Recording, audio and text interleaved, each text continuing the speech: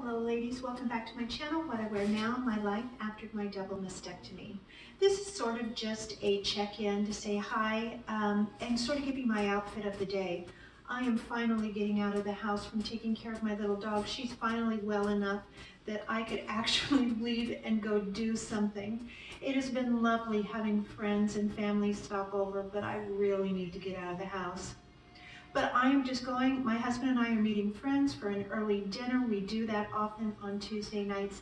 And I just wanted to show you my outfit of the day. Again, I am wearing a velvet turtleneck pullover that is my substitute for a fuzzy sweater. It feels just as comfortable to me.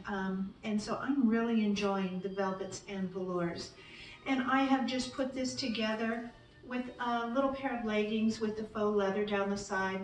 I'm thinking about getting a pair of the all over faux leggings. Again, that attitude of mine has changed because I see them everywhere and they just absolutely look adorable. So I think I need to get on that bandwagon.